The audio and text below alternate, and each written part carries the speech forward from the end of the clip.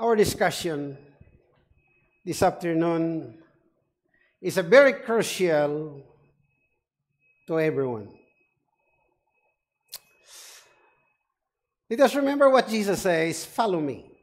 Because he who follow me shall not walk in darkness, but have a light of life. John 8, verse 12. That is a present truth. We're going to learn lessons from the Old and New Testament formalism. I have entitled this topic, When Worship Becomes Worthless Before God. Sounds strange. But it happened. It occurred in the Old Testament and New Testament repeatedly. When worship becomes worthless before God, the practice of religious life through formalism is the grossest of all self-deception. What is worship? I don't need to define what is worship. Every one of us who are Christian, we understand.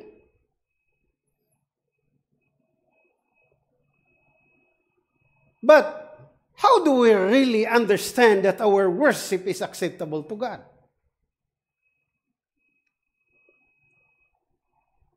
Let me repeat what I have discussed in the previous episodes. The Bible definitions of truth. You shall know the truth, and the truth shall make you free. What is truth? Your word is truth. The entirety of your word is truth. Your words are truth. Your law is truth. Jesus says, I am the way, the truth, and the life. This is truth. And when we come to truth about God, worship is inevitable. Jesus examines religions of the heart. Hypocrites! Well, did Isaiah prophesy about you, saying, these people draw me near to me with their mouth and honor me with their lips, but their heart is far from me. And in vain they worship me, teaching doctrines of the commandments of men. Matthew 15, verses 7 to 9. Let me repeat that. These people come to me with their mouth, honor me with their lips, but their heart is far from me. And their worship is in vain, because teaching the doctrines of the commandments of men. Jesus spoke this not to the outsiders, to the church, to his people, whom everything, the ritual in the sanctuary in their life throughout the year, Jesus was the center. But when Jesus came, look what happened. If we try to look at the context and the background of this verse, Matthew 5, Jesus quoted this directly from Isaiah, Psalm 78, and Numbers 13 and 14. This is the larger context of this text. Therefore the Lord said, inasmuch as these people draw near with their mouths and honor me with their lips, but have removed their hearts from me, and their fear towards me is taught by the commandment of men. Whose men? The people of God who departed from his commandment and his law. That is Isaiah 29:13. They flattered him with their mouths. They lied him with their tongue. Psalm 78:36. And also in the context of Numbers chapter 13 and 14. Did you remember number 14, 13? They are not really in good relationship with God. And so, here we find our title. When worship becomes worthless. When it is lip service. When it is mouth service. When heart is not in there. because that's what they believe. Hearing the right words but doing the wrong things. Please come. Hear what the word of the Lord, comes from the Lord. So they come to you as a people. They sit before you as my people. They hear the words, but they do not do them. With their mouth they show much love, but their hearts pursue their own gain. Indeed, you are to them as a very lovely song, one who has a pleasant voice and can play well an instrument, for they hear your words, but they do not do them. Ezekiel 33, verses 30 to 32. Here is again, in the Old Testament. Lip service, going to church. What you're going to do in church? We will unravel that by and by. Worthless worship is called formalism. What is formalism? Anything is formal. But what is formalism? It is easy to illustrate than that to defy the word. When a man is a Christian in name only and not in reality, in outward things only, not in the inward feelings, in profession only, not in practice, when his Christianity is short, is a mere matter of form or passion or custom, without any influence of his heart or life, such a case, this is the man as we call formal religion.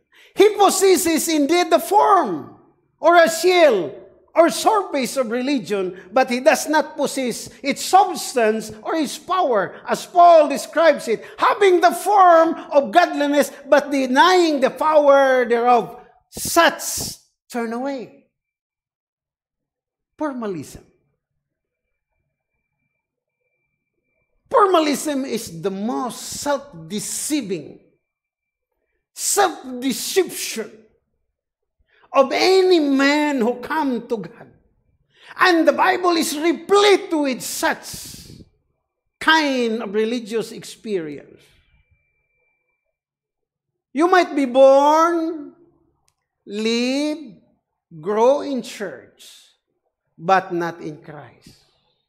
Do not misunderstand me. You may have been born in the church, being raised in the church, educated in the church, served in the church. You could have married in the church, did in the church, until it was veiled in the church and still ended in hell, because perhaps you were only in church but not in Christ. That is formalism. They clearly profess to be Christians, and yet is neither heart nor life in their Christianity. There is but one thing to be said about them. They are formal Christian. Their religion is only form, a form. This is cutting words. Because today, in our world and our church members fulfill what Peter says. They want something that would touch their ears. They like it, this one. But cutting words, they don't want to listen. And if you try to repeat Acts chapter 1 to up to 8, the preaching of disciples were piercing, cutter, sharp words. And when these sharp and cutting words pierced their hearts, they said, what we shall do? Repent, the change, rather than smooth and sweet. Yes, there is a place for sweetness of the words. Nice word, there is a placement. But if everything all, and we are not doing it well as the will and the truth of God, that is formalism. The enemy of God. And there is only one. If not God is not worship in a genuine spirit, then we worship the other God, which is the God of this world. Let's look at a closer look. The observation only in a lip service. Let me read. Look at in another direction at those hundreds of people whose religion seems to consist a lot of talk and profession. They know the theory of the gospel with their heads, but they never get any farther. When you examine the inner lives, you find that they know nothing of practical godliness. They are neither truthful, nor loving, nor humble, nor honest, nor kind, nor gentle, nor giving, nor honorable. What shall we say to these people? They claim to be Christian, and yet there is neither a substance nor fruit of their Christianity. There is one thing to be said. They are formal Christian. Their religion is only an empty form. That's a piercing words. We need to look at it carefully, my brothers and sisters. If you try to look at these illustrations I have on my screen, formalism is that the church is on a dangerous cliff. Sooner, members will fall down. If you have understand this is because of formalism. Because genuine church membership, genuine relationship to the Lord, genuine worship, stay close in church, even the church is burned. But when formalism, everybody loves it. Where do you find worthless worship of God's people in the Old Testament? There are so many passages scattered in the Old Testament that portray God's people. Worship become worthless. We select 5 passages, for these are unbelievable, yet it happened. Isaiah chapter 1, Jeremiah 7, Ezekiel 8, Amos 5, and Malachi 1. I can find a lot. But let's see. When worship become worthless. Worship as an abomination. Wow. This is strange. Worship should glorify, praise, honor, all we attributes to God. But listen, let's go to Isaiah. Let's read. Hear the word of the Lord, you rulers of Sodom. Huh? People of God? Their leaders are called rulers of Sodom. Remember what is Sodom and Gomorrah. Give ear teaching of our God, you of Gomorrah. What to me is multitude of sacrifices, says the Lord. I have enough of burnt offerings, of rams, of fat, as well as feed beasts. I do not delight the bloods of the bull, or the lambs, or the goats. When you come to appear before me, who has required you, trampling my courts, bring no more vain offerings. Incense is abomination to me. Your new moon, your Sabbath, the calling of convocation. I cannot endure the iniquity and solemn assembly. Your new moons, your appointed feasts, my soul hates. They have become a burden to me. I'm weary of bearing them. When you spread your hands, I will hide my eyes from you. Even though you make many prayers, I will not listen. Your hands are full of blood. What a description. And that's why I will always caution my student, when you read the Bible, read it carefully. Because in this context will give us that God's people really exactly like Sodom and Gomorrah. And yet, what happened? The ritual in the sanctuary, the bloods of the bull, the lambs and the goats, the offerings, the incense, the ritual, the Sabbath, the vesper, the midweeks, the Iway, and all other gatherings. God said, I hate them. In fact, they are abomination. Why? Because they worship God according to their concept and ideas rather than following what God says in His Word, which is the truth, which is the law, which is what Jesus way, the way to God. When I read Isaiah, I just simply recoil because it happens to God's people. And Jesus repeated it in his time. They have not learned after 70 years of captivity in Babylon. They returned to the old life of sin. And we are not different from them. God hates formalism as abomination. Come to worship God. Offering, incense, new moon, Sabbath meetings, prayers, appointed feasts, all these and other secret ceremonies were required by God, but now the Lord hates, turned into a burden. He got weary, worse of it all, it was judged as an abomination to him. Can you? Why? People are doing them for the sake of accomplishing ceremonies, but not genuine, heartfelt act of worship, lip service, external piety. Yet people were feeling justified, satisfied, sanctified, for they have performed all the outward requirements of God, but their hearts and minds are not with God. Are we not doing it today? Look how you come to church. Are you going there to hear the word of the Lord or to watch the mistakes of others? Find the faults of others. The spirit of the Pharisee in the temple.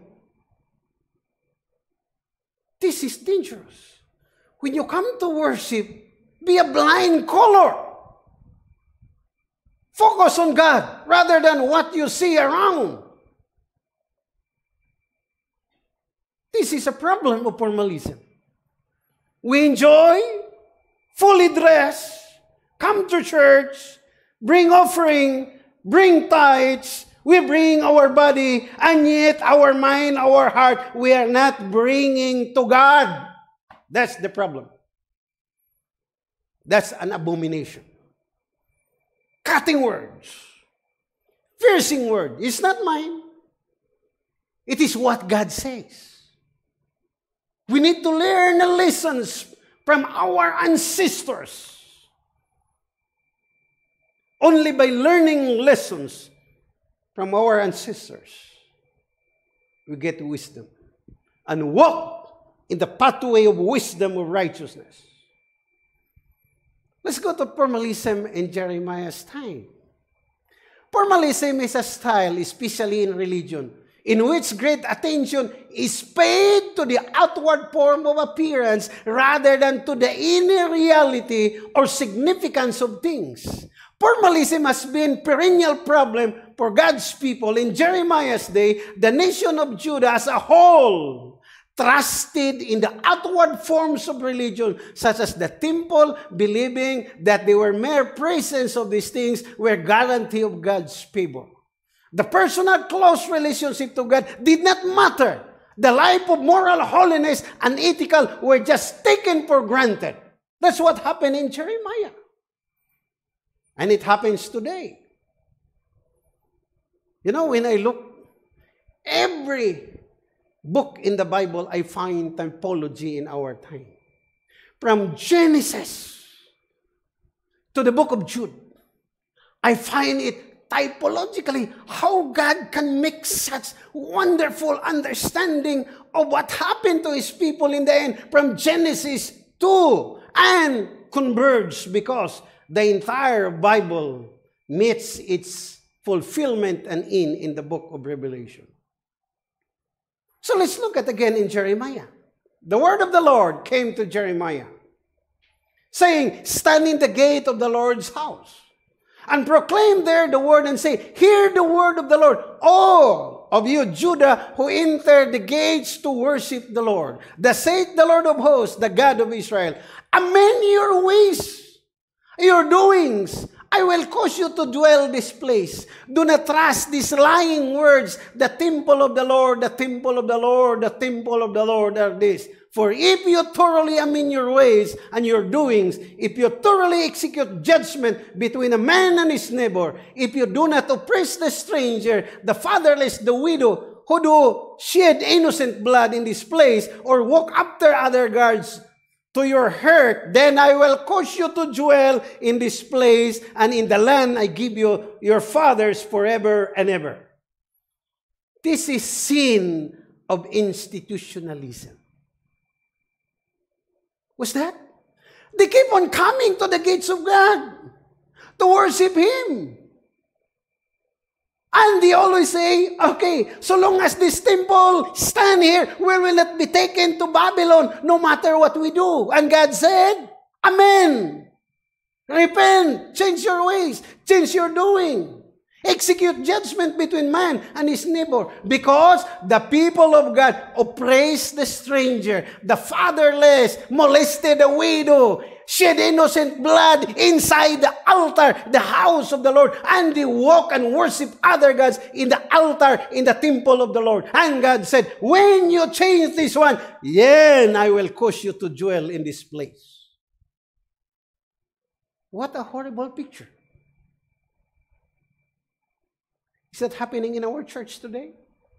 We might not be killing in literal sense. We might not be oppressing the widow, the fatherless, and the innocent. But it's what is our thinking. Flagrant violations of God's law. In today's settings, so long as we keep the Sabbath, it is safe and okay to God. I've been pastor in Maguindanao. I heard this layman of mine who was a soul winner. And admire him for being a good soul winner. But my heart is really saddened when he say, so long as we keep the Sabbath, we are saved. Then I told, in my sermon, I told them, yes, why the Sabbath becomes so special? Because the Ten Commandments should be obeyed rather than single out the Sabbath. Keep the Sabbath. Don't give tithes. That is stealing. Keep the Sabbath. Do not honor your parents. You're violating all. Because the violation of one is violation of all because they are interconnected, linked with one another. When you destroy one, you destroy all. This is what James says. I said, keep the Sabbath. Do not participate in the work of God in evangelism and reaching other people. That is institutionalism. And we have today. I'm not against the Sabbath. I love the Sabbath. Because it tells me that I'm a sinner, that I am a creature, that I am to worship the God who created me. The Sabbath helped me that God will make me holy because I'm a sinner. I am dirty. I'm not worthy. But His grace, because the Sabbath is a symbol of sanctification when we obey it and we know the Lord. Let me read that again. Behold, you trust in a lying words that cannot profit. You steal. What? God's people. You steal, you murder, you commit adultery, swear falsely, burn incense to Baal, walk after other gods, whom you do not know. Then come and stand before me in this house, which is called by my name, and say, we are delivered to do all these abominations. I cannot imagine what the people of God in the Old Testament have done inside the church. Inside they are bad, outside they are bad. But perform the worship, the requirements of the Lord. Has this house, which is called by my name, become a den of thieves in your eyes? Behold, even I, have seen it, says the Lord. I will cast you out of my sight, as I have cast all your brethren, the whole posterity of Ephraim, the 10 tribes, the southern kingdom, the Samaria. They were taken all captives in 721 BC to the Assyrian captivity. The same sin. Just imagine that. Formalism. has come to this house who is called by my name? When I was a young pastor, I witnessed a lot of problem in my district. During Sabbath school, leaders almost boxing. And I have candidates for baptism, ex-governor, and 2 public school teachers and others. After lunch, the ex-governor and the teacher said, Pastor, thank you very much. I did not know that this church are really this kind of people. We will not be baptized. And I got so mad throughout that week. Just imagine time of praying, intercession, calling God that these people will come to the truth. And yet, no self-control. They just quarreled because one borrowed money and did not. And during Sabbath school lesson, it was time to ask the payment. And almost there was a boxing. And the whole congregation stood up in the benches, shouting and crying, and the people outside say, oh, look what happened to the saints. They're fighting. We may not repeat the same activities, but the principle is the same. This is a flagrant violation of God's law. That's why I discussed the previous episode we have. Know what is truth. His word, that His law, His word is truth, that Jesus is truth. Here, people who claim to have the truth, what they have are all lies. Look at again, still in Jeremiah. Therefore, do not pray for these people, God told to Jeremiah, nor leave your prayer on them or make intercession to me, for I will not hear you. You do not see what they do in the cities of Judah, in the streets of Jerusalem. Just imagine that. God told the prophet, Jeremiah, do not pray for these people. Do not lift your hands in prayer. Make intercession for me. I will not hear. Why? Because the children gather wood, and the father kindle a fire, and the woman knead a dough and make cakes for the queen of heaven, and they pour out the drink offerings to other gods, that they may provoke me to anger. Just imagine that. Who are our queens of heavens today?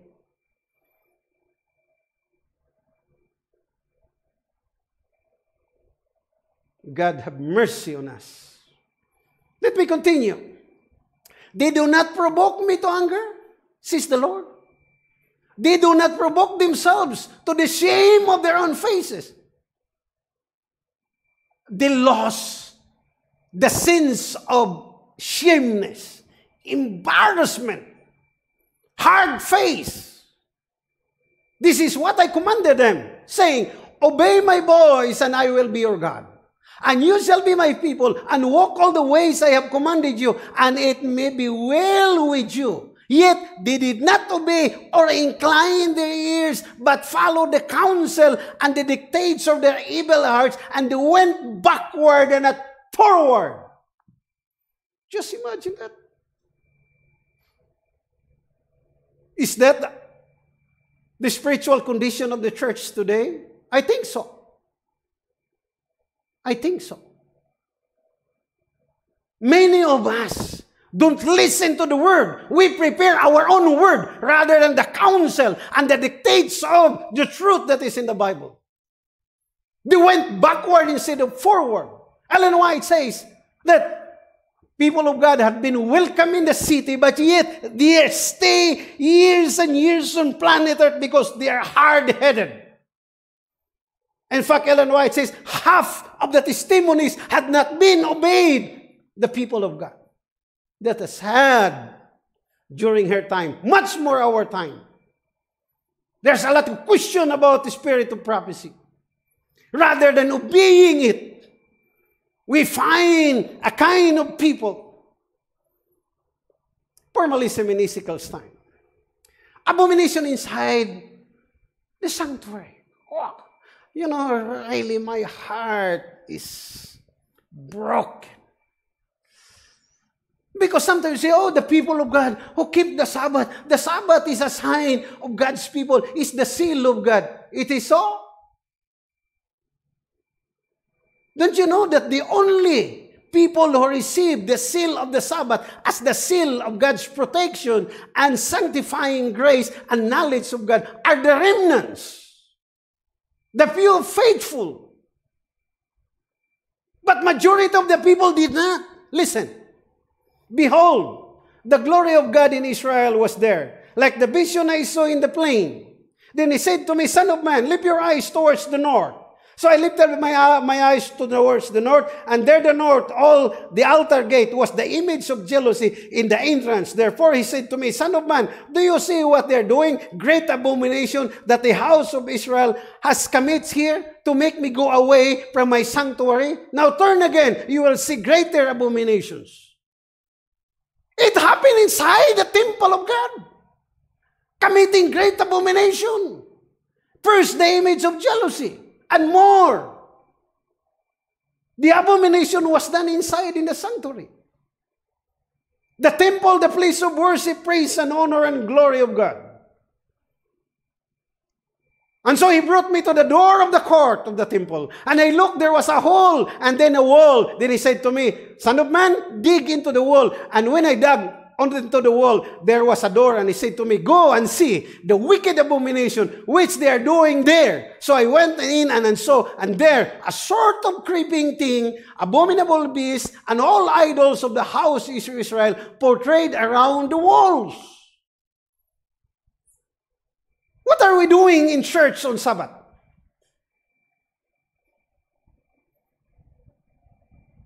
We just come to be seen, fully dressed. I'm not against with that. When we come to church on Sabbath, there must be no abominations. Because this kind of worship, God hates it. It's an abomination. Let's move. The elders and their idol, the women's worship Egyptian god. And there stood before 70 men of elders in the house of Israel. In the midst stood Jaasinia, the son of Saphan. Each man had a censer in his hand, and a thick cloud in the incense went up. And he said to me, Son of man, have you seen the elders of the house of Israel do in the dark? Every man in the room of his idols. For they say, the Lord does not see us. The Lord has forsaken the land. And he said, turn again, and you will see greater abomination they are doing. So he brought me to the door and the north gate of the Lord's house, and to my dismay, women were sitting weeping for Tammuz. Can you imagine? Elders in their own room, the dark room, they have their own idols. The great abominations. Women, I tell you, worse. He said to me, have you seen this, son of man? Turn again. You see greater abomination than this. So he brought me to the inner temple of the Lord's house. And there, the door of the temple of the Lord, between the porch and the altar, and about 25 men with their backs towards the temple of the Lord, and their faces towards the east. And they are worshiping the sun towards the east. And he said to me, have you seen this, O son of man? It is a trivial thing to the house of Judah to commit the abomination which they commit here. For they have filled the land with violence, and they have returned to provoke me to anger. Indeed, they put the brands on their nose. Inside the sanctuary.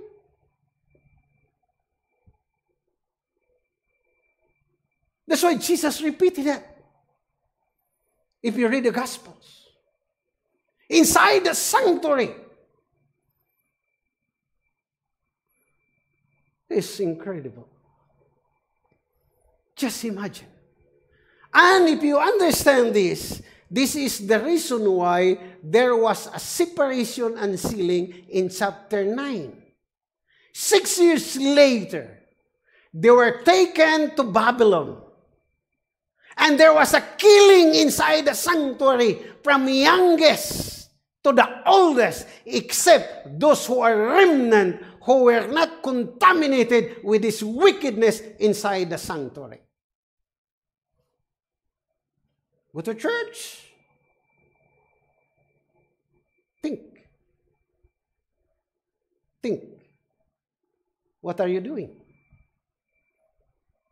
The church is God's temple for His praise, honor, and glory. Do all inside the church what give glory to God. If I were to read what Ellen White says, many worshippers of Sabbath today, they have an idols in their hearts. They are sin in the temple of God, but inside they have a file and file of their gods. This is formalism. The deadliest consequences of formalism. The spiritual condition. They are walking dead. Israel lost total discernment when the curse, when they call evil good, darkness light, better for sweet, sweeter, and sweet better. When we lose discernment, we do things as if it is okay for me, is okay for the Lord. That is not correct biblical understanding of the truth. In Jeremiah's time, Israel worshipped the bones of the kings, the princes, the prophets, the sun, the moon, all the hosts of heaven. In Ezekiel, Israel's sin, his rebellion, wickedness, abomination exceeded more than the nations around them. Just imagine that. The 10 tribes were taken captive to Assyria, 2 Kings 17:24-41. The 2 tribes, Judah and Benjamin, were taken captive to Babylon for 70 years because they same sin, and God given them ample years to repent. They have not. They enjoy formalism.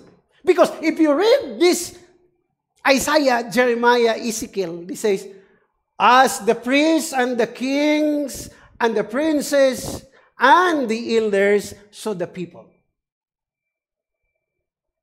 When leadership is in a bad situation, we are casting a dark shadows to the rest. This is what happened in the 2 tribes. They landed Assyria and Babylon. Let's go to Amos. I despise your feast day. I do not savor your sacred assembly. Do you offer me burnt offerings, your grain offerings? I will not accept them. I will not regard your fattened feast offerings. Take away the noise of your song. I will not hear the melody of your string instrument, but let justice run down like a water and righteousness like a mighty stream. Oh, I thought it was done. But the picture really is horrible. As a son honors his father in Malachi, and the servant is master. If I am a father, where is my honor? If I am a master, where is my reverence, says the Lord. You priest, you despise my name. In the book of Malachi, is centered on those spiritual leaders. If you understand, those are for the priests who in charge in the sanctuary. Yet you say, in what we have despised your name? You offer defiled food, my altar. But say, in what way we defiled you? Say, the table of the Lord is contemptible. And when you offer a blind sacrifice, is not evil? What kind of priesthood? They know the quality. What are the offerings? The priests. So if you read Malachi, even the tithes, they stole it. But that's a mild language. The language of Malachi is, you robbery rather than stealing. The giver sin. And when you offer a lame, sick, is not evil, offer it to your governor. Would he be pleased with you? Would he accept you favorably, says the Lord of hosts? nor I will accept an offering from your hands. From the risings of the sun, even to its going down, my name shall be great among the Gentiles. In every place incense shall be offered my name. A pure offering for my name shall be great among the nation, says the Lord. But you profane it.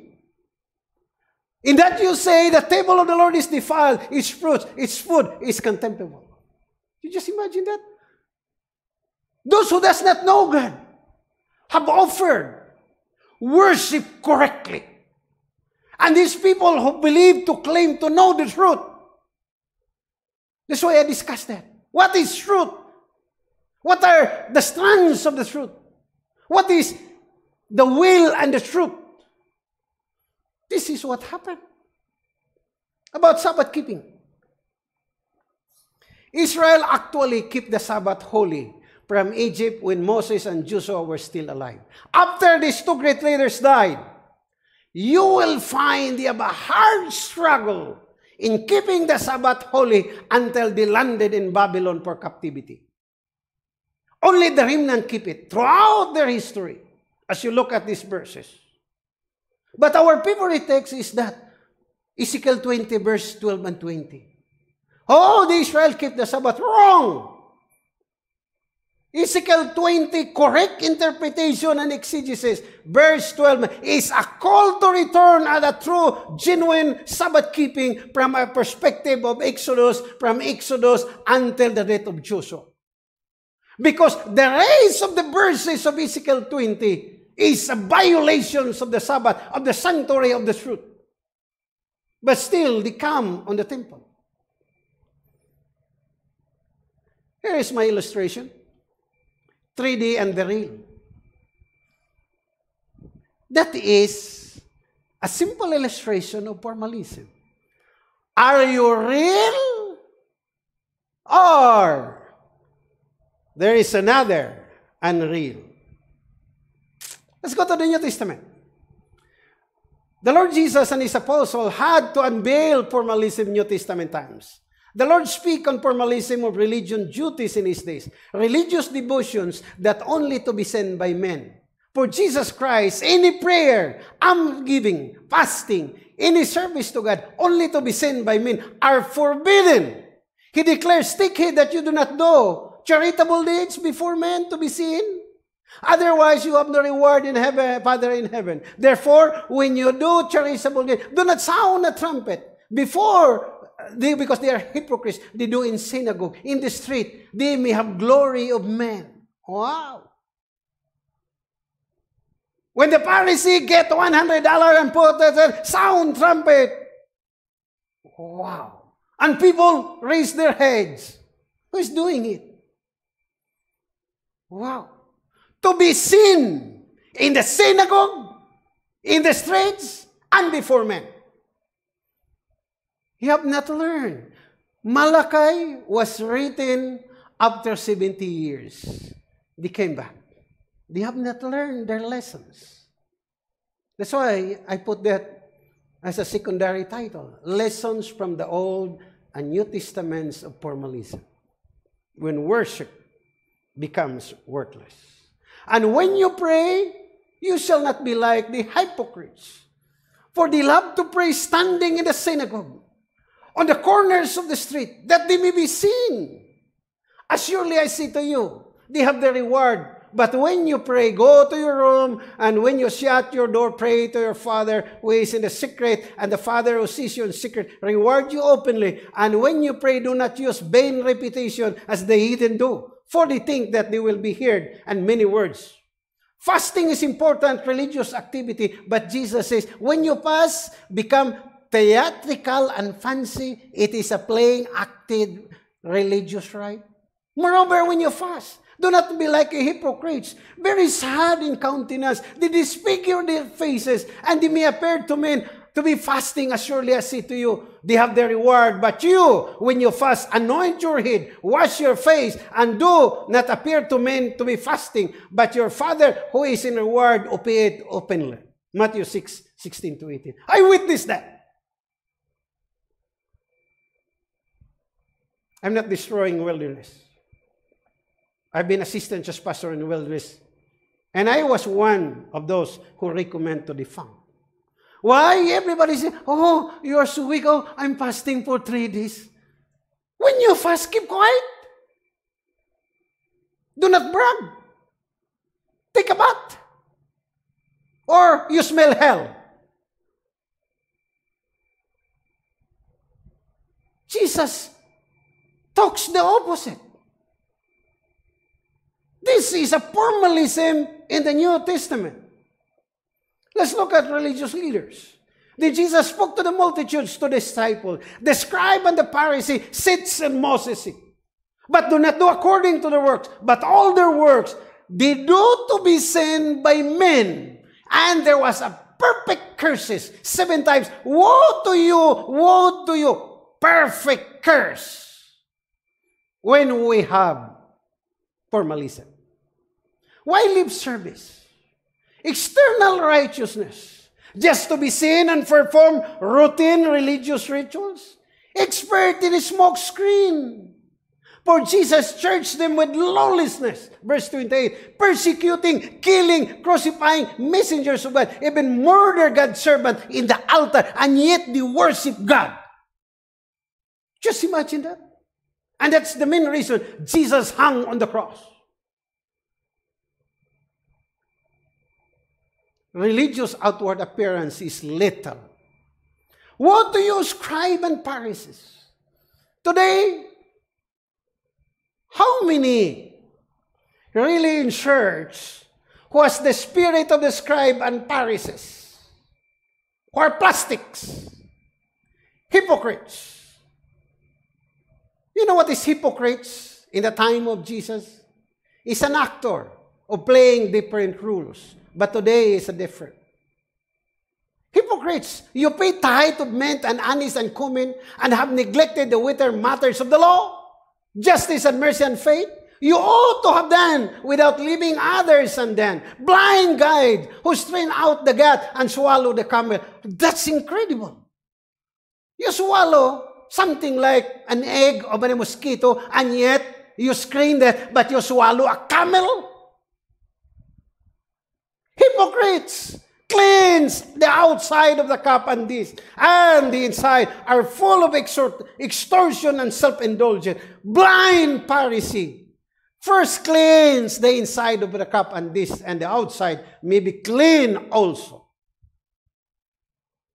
How many of us today, my brothers and sisters, it's a time of the end. This is the truth. In the sanctuary, the present truth that we need.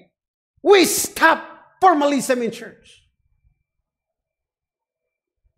Just to go there, to be seen. Must. I have seen this in many houses. Whenever I see these images, I can always remember the Old Testament and the New Testament. People who engage in formalism. Show the real you before God. Men, you're useless. We want to be impressed. We want to be good-looking to people in front of us. Our dignity, our honor, all of this, we want to protect, but we are not protecting the God of heaven who has, we are responsible in the end, in the day of judgment. This is incredible. Result of formalism in Jesus' time. Jesus warned the religious leaders of a serious formalism done in spiritual leaders in the nation. They rejected Jesus as the only hope of the nation.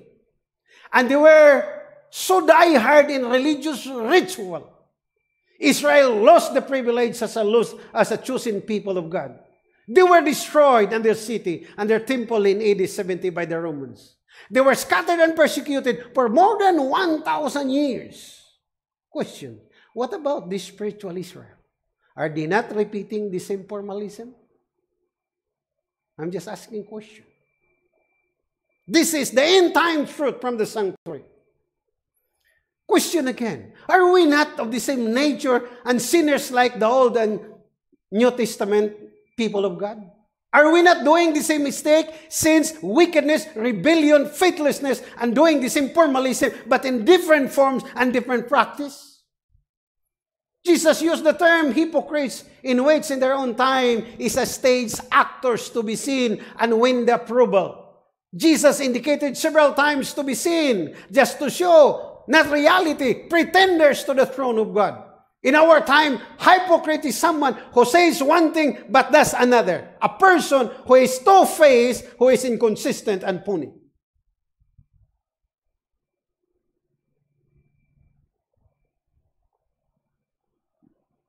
I don't care what people talk about me. I care what God says about me. Because human are all subjective. Very few are really objective. So when we come to God, let's be honest. Let's stop. Who is responsible for formalism? This is the most dangerous. Jesus declared the lamp of the body is the eye. If your eyes is good, the whole body will be full of light. But if your eyes is bad, your whole body will be full of darkness. Therefore, the light that is in you is darkness. How great is that darkness? Therefore, take heed that the light which is in you is not darkness. Why? Personal. Because in the human eyes, it is really light. But God, when He evaluates it, it is darkness. Personal responsibility for failure to examine oneself. We do not wrestle against flesh and blood, but against principalities and powers, and against rulers of the darkness of this age, against spiritual hosts of wickedness and heavenly places. This influences our thinking. But even if our gospel is built, according to Paul, it is built those who are perishing, whose minds the God of this age has blinded. The enemy of God blinded human spiritual eyes to see. So we need to evaluate seriously with our spiritual conditions. Perilous time. Nowadays in the last days, perilous times will come. Men lovers of themselves, lovers of money, boasters, proud, blasphemers, disobedience to prayer, unthankful, unholy, unloving, unforgiving, slanderers without self-control, brutal, despisers of good, traitors, headstrong, haughty, lovers of pleasure rather than God. All these unchristian characters we can find manifested in church today. Conformity to the world custom. Convert the church to the world. It never converts the world to Christ. According to the angels that talk to Ellen White, these people, earth attracts them. Its treasure seems worth to them. This is a dangerous. Favoritism and discrimination is part of formalism. It's clear in James. Have you not discriminated among you and become judges of evil thoughts? You dishonor the poor. It's not the rich who are exploiting you, and they are not the ones who are dragging you into the court. That's what happened. Avoid favoritism. That is part. No practical godliness. What good it is, my brother and sister, if someone claims to have faith but has no deeds, can such faith save them? No. Suppose a brother or sister without clothes and daily food, what does it profit, my brethren, if someone say he has faith but does not works? Can faith save him? If a brother or sister is naked, destitute of daily food, and one says to them, depart in peace and be warm and be filled, but you do not give them things which they needed for the body, what does it profit? Thus also faith itself, it does not have works, is dead. This is parallel to the ships of Matthew 25, where the people committed sin of omission against the disadvantaged, the destitute, the poor, the prisoner, the strangers, and others. Our picture is so good. But is this picture the reality in the evaluation of the ledger of God in heaven? Let's look at Ellen White. A mere formalism of Christianity is not the least value. It is destitute of saving power, having it no reformative energy. A religion which is confined to Sabbath worship emits no rays of light to others. Ellen White says, a form of Christianity. Sabbath worship emits no rays of light to others.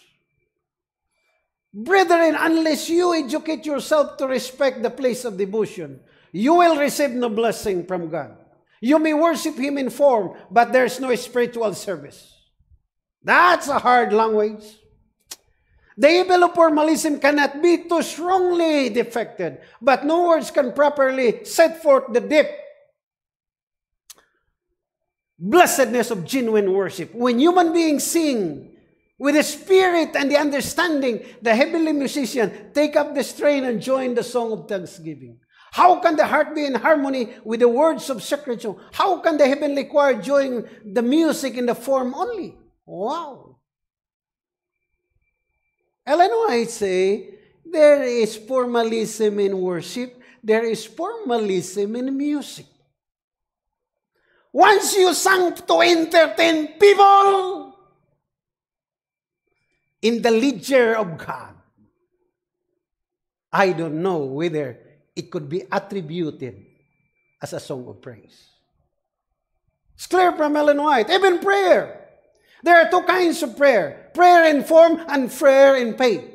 The repetition of set customary praises when the heart feels no need of God. In a formal prayer, we should be extremely careful in our prayer to speak the wants of the heart and to say only what we mean. And all the flowery words at our command are not equivalent to one holy desire. The most eloquent prayers are but repetitions if do not express the true sentiment of heart. Do you know how to pray? Prayer is not expiation for sin. It has no virtue or merit in itself. All the flowery words at our command is not. Idle words, if they do not express the true sentiment of the heart, but the prayer that comes from earnest heart, when the simple wants the soul are expressed, and we would ask the earthly friend a favor, expecting it to be granted. This is the prayer of faith. God does not desire our ceremonial compliments.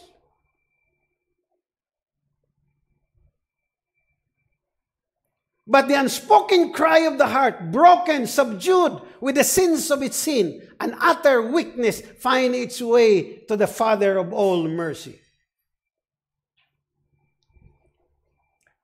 So, many of us pray long prayers. There's nothing wrong when they are in a proper time, in a proper place. Ellen White says, long, prosy talks and prayer are out of place anywhere, and especially in social meeting. And those are forward are ready to speak, allow the crowd out the testimony of the timid retiring. Those who are most superficial generally have the most to say. Their prayers are long, mechanical. They weary the angels and the people who listen to them. Our prayers should be short and right to the point. Let the long prayer, tiresome petition be left to the closet. If any such to offer, let the Spirit of God into your hearts, and it will sweep away all dry formality. Worship, there is formalism. Music, there is formalism. Prayer, you weary the angels, not only the worshipers.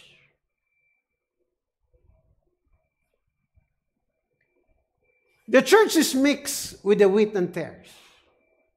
Here we see the church of Christ militant is not church triumphant. Today, the church is composed of wheat and tares. Not all who claim to be sons and daughters of God are in the truth. But the work of judgment has not been committed into our hands. It is lamentable truth that there are tares and counterfeit Christians in the church. But because of this, we'll look at them and feed defective character. If you do, you too will be ranked among the tares. That's why I said, go to church. Blind color. Do not look at our fault. Praise and honor to God.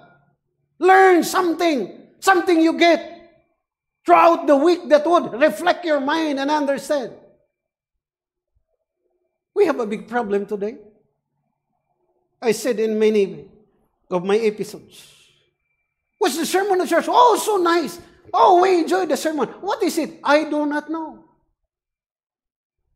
This formalism. I'm already old.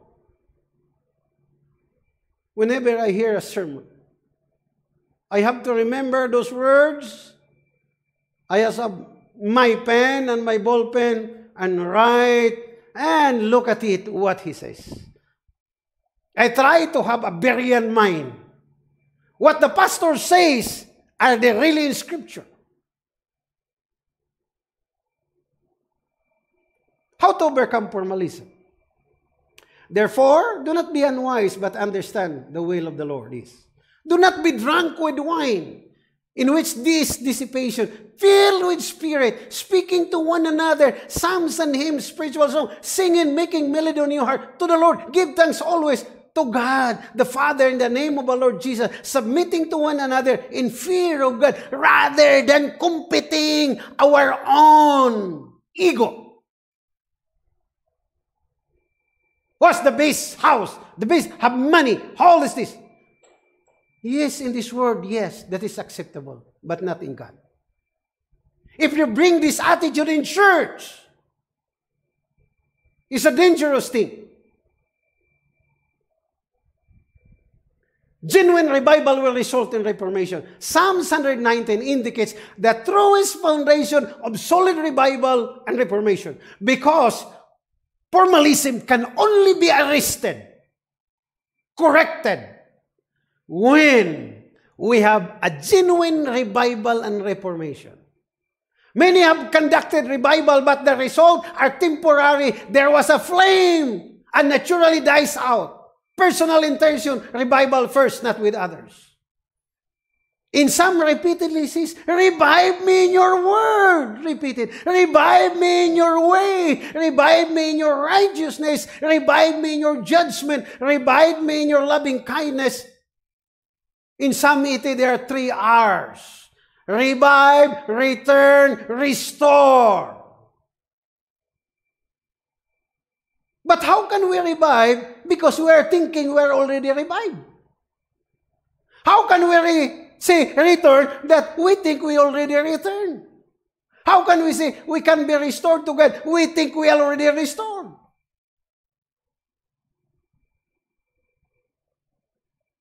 Last 5 years, continue. Revival and reformation. Good. I was invited to a church. And there is a big tarpaulin. Revival and reformation. And one of the in charge told me, Pastor, you stop your sermon at 11:45. And already 11:30, I have not started. Because so many programs. So when I stood, I said, in our tarpaulin, it says revival and reformation. How can we revive in 15-minute sermon that I have prepared it for 10 hours?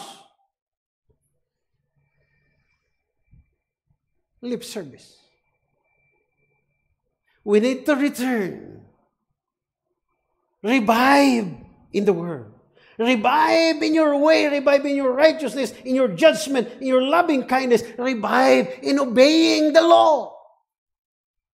This is true revival. True revival is not by a group. It's individual. When individuals have that, then as a group, then like a wildfire,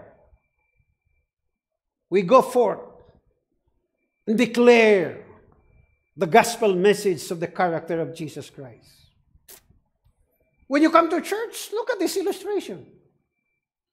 Do not come to church to worship empty and go home empty. Fill your vessel full. This is a crude illustration. But many of you go to the malls, go to the grocery. You bring your baskets. You bring your postcard and fill that when you go to market. But why you don't do it when you come to church? What was the sermon? Does it help you? I do not know. Was the sermon good? Yes, very excellent. We enjoy. What is it? I do not know. Empty. That's why we have no consumption for 1 week. If we prepare our food for a week when we go to market, we should do the same with our spiritual life. Because we don't live by bread alone, but the Word of God. So every sermon and Sabbath should an added menu in our spiritual life in a week. Because the minister who prepared this message is for our own. So we are alive and revived with vital energy, renewing our energy, and our worship is genuine rather than fake. The new trends in the church worship today. I found this. God may be calling you, but probably not on your cell phone. Please turn off your phones during services. Our gadget becomes our idol. And we pretend that somebody is calling rather than the one who created the heaven and earth. Sanctify this day. Smart morted worship a distraction or an opportunity. I look at it. I look at the text. But if you go selfies,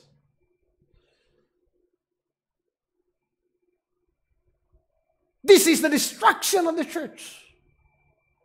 We don't condemn them because everything, if it is good in church, you need to be careful to moderate. Even Ellen White says, many go to church, well, they're dressed, get attention to people, and you cause the saints to sin. There are proper way. When we use our clothes, it's for the glory of God, not to get attentions of the other worshipers. Do not be busy with your gadget. This is the worst idolatry. Because we listen to what we look, what is inside. It diverted us, and the devil is working behind, and we do not understand that he is behind. This is our problem. Drink from the pure, solid spiritual food. Let the peace of God rule your hearts. To which also we're called in one body, and be thankful. Let every word of Christ dwell in you richly in all wisdom, teaching, admonishing one another in psalms, in hymn, spiritual song, singing with grace in your hearts. And do in the word or do in deed, do all in the name of Jesus. Today, we are distracted with so many things, even in church. Living unfed by the word.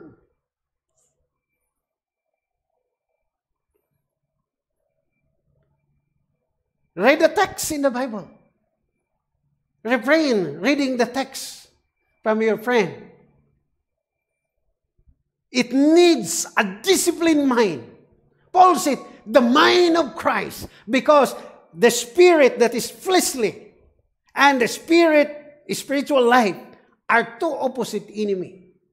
Those are back and forth, side by side in the books of Romans chapter 8. If you live by the flesh, you will die. If you live by the Spirit, you will live. Because the carnal mind does not please God. It is an enemy of God. Acceptable behavior in the church, Ellen White says. The song of praise and prayer, the words spoken of representative are God's appointed agencies to prepare a people for the church above. For that is lofty worship, and there is nothing that defile from sacredness which attached to earthly sanctuary. Christian may learn how he should regard the place of the Lord which meets his people. That is inside the church. We miss this. In the Bible study, sharing, digging. But digging is hard. And we don't want to dig. We want to be fed. Our meetings should be made intensely interesting. I like that. Is our Sabbath school interesting? Is our lesson interesting? Is our EY interesting? All our gathering interesting? Change!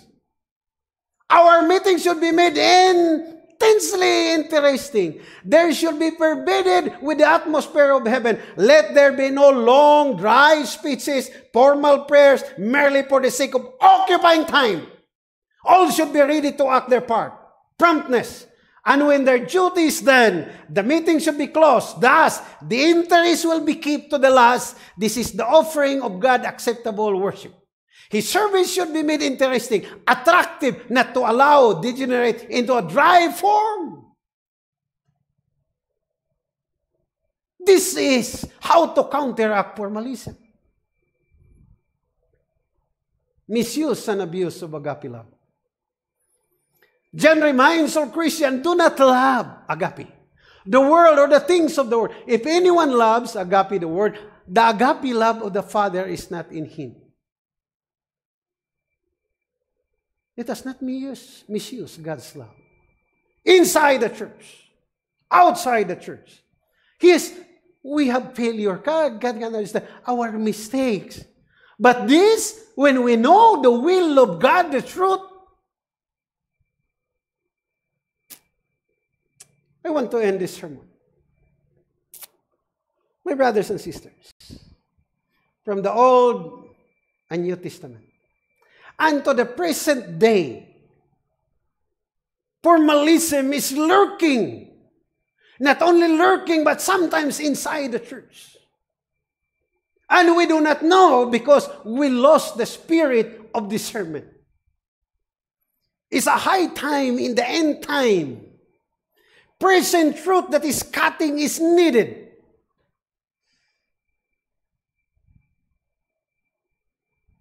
Sermons in evangelism is okay. But we need to revive sanctification and holiness. A life of practical godliness. A life of genuine worship. When we have a genuine worship, the Holy Spirit will come and we can finish God's work. Sad to say that many of us are preventing to finish God's work because we ourselves is a contributory to the delay and the problem of the church. We have so many problems in church. And this problem will not be solved until the coming of the Lord. Do not be disturbed. As I look at our church, there's nothing good in it. According to Revelation, chapter 3, verse 18 to 22. The Laodicean church, this is spiritual condition, is the condition of the remnant church. There's nothing good in the church. What is good in the church is that Jesus has a hope in this church in spite of what he claims. He's knocking. Of the 7 churches, this is the only church where Jesus is outside. He wants to be invited. Because it says, oh, I'm rich. I need nothing. That's the evaluation. Formalism. But Jesus' evaluation, the ledger of evaluation, do you not know that you are wicked, wretched, poor, blind, and naked. Nothing. Opposite of what the church claimed. We need to understand. We are a church of Bible prophecy. We have to do our God-given task to finish the work.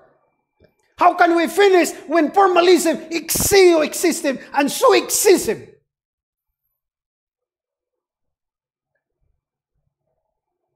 Good in appearance. We'll discuss that the next episode. We look at the ledger of heaven and the ledger of the evaluation of the Laodicean church. Because the portrayal of formalism in the Old and New Testament seems to be pervaded in this last church, the remnant church. My prayer, the words of the Bible, is cutting and piercing. But this is the way God wants us, so that we will be awakened in our comatose, in a spiritual condition, and we revive, because the Holy Spirit is prompting, knocking us, chains.